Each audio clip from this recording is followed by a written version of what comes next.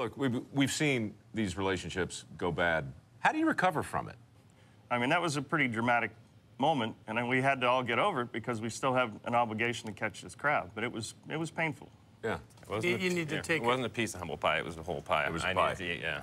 In 2 years, I spent more time with him than I spent with my entire family. And our boat family is somewhat dysfunctional.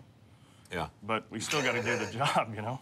Motivate, not alienate? Yeah, that was our saying all year. And Yeah. I kind of failed. And we started that before we even started fishing. We had that conversation. And just so everybody knows, that's not how you ever talk to a captain. That was completely inappropriate.